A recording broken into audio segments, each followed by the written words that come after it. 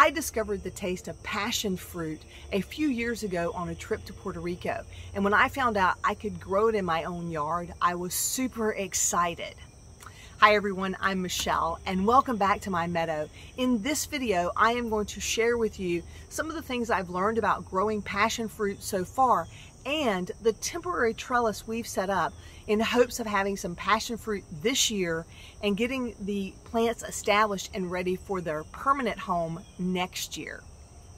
On our trip to Puerto Rico, we had these lovely cocktails made with passion fruit on our tour of the Bacardi plant, and they were fantastic. So lovely, in fact, we started looking for passion fruit in our local grocery stores, and we found it.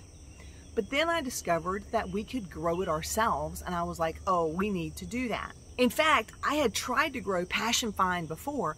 I didn't realize or connect that the passion vine that I wanted to support the Gulf fritillary butterflies or zebra longwing butterflies was actually the passion fruit vine that gives you this delicious tasting fruit. Now, it's not a big fruit and there's not a whole lot in one fruit, but how prolific the passion fruit vines are, that just doesn't matter if you give them enough room to grow. Now, apparently other people have grown up with this growing in the wild. It's often called maypop, and it is throughout the Southeast. Growing up as a city girl, I never saw any maypop. I never saw these wild things that just grow. And now that I have my own little garden, I'm excited to get things growing. Last year at my little local nursery up on the corner, I asked for the passion flower vine and they didn't have any, but she put my name on a list. And so I waited excitedly and started making plans for this trellis. We were going to do 6 posts and then put a cattle panel on the top of the post so that the passion flower would have plenty of room to roam. It would be easy for the passion fruit to drop through and for us to pick. Well, the plants never came in until the week or so before my shoulder surgery. And when they called and said, do you still want these? I was like, yes, I still want those. So I brought them home and then I potted them up in these grow bags and sort of tossed them over into my storage area that's over in the south garden. We had some tarps and plastic over the soil that we had brought in for other projects. And I thought if nothing else, at least they're gonna get full sun and start to vine up. And we had some cattle panels that were leaning up over there for future projects. Well, when I looked this weekend, it turned out that the passion fruit indeed was working on the cattle panel, but it had made its way up and over the neighbor's fence. Well, I don't want to be fighting with passion fruit going over into the neighbor's yard. I don't want to create any problems in their yard. I want to be a good neighbor.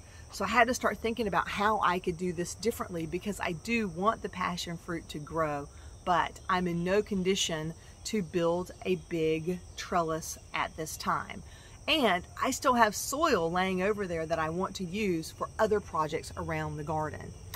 So I concocted a plan and my wife helped me out, and we're gonna take a look at how we went from just having them in the grow bags to having them on their own trellis with the cattle panels. Let's take a look. In this area, there's soil underneath these tarps. And what we did, well, what my wife did is scrape the dirt back so we could create some hills around the edge of the grow bags and let them sit in a lower zone. And the thought is, as the water runs down through this area, it will have a place to sort of hold up and stay underneath these pots. And what we've done is just take 2 cattle panels and create sort of an A-frame here. And they're just leaning on each other for support. The ground underneath is not perfectly level, but we've done our best. Then at the top, we've used zip ties to hold them together.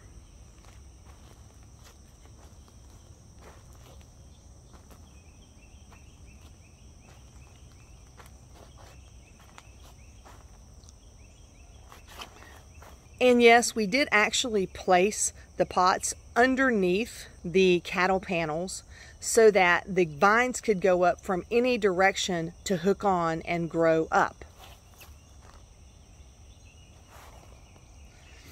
and I'll still be able to get in there and water and when I need to. And I thought that doing it underneath would allow the shade of the passion vine to actually shade the plants itself once it started covering the cattle panel. I will definitely do some updates to show you all how it's going once it's done.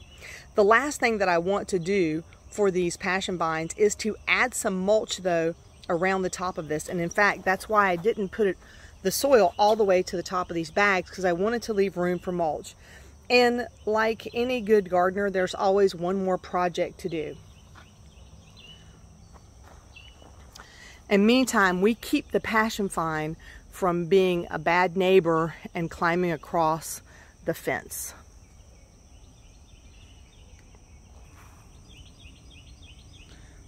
And I'm hoping in this setup it will give it plenty of room to run. I look forward to having passion vine running everywhere, supporting the butterflies and having some delicious passion fruit to eat and to use in lovely libations.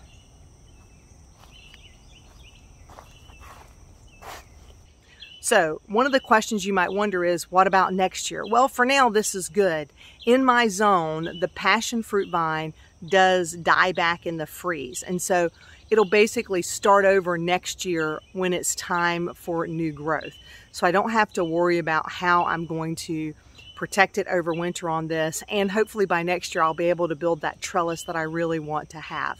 Do you all grow passion fruit? I'd love to hear your tips on other ways that I can take care of them and help them flourish here in our hot Florida weather. Though since they grow wild, I think they'll do pretty good if I don't mess with them too much. Thank you for watching, and if you like this content, I'd appreciate a big thumbs up. And if you want to follow along to the passion vine, please subscribe. And you can always click that bell notification, and YouTube can let you know when we put out new content. Until next time, my friends, please drink plenty of water and wear your sunscreen. Have a fantastic day.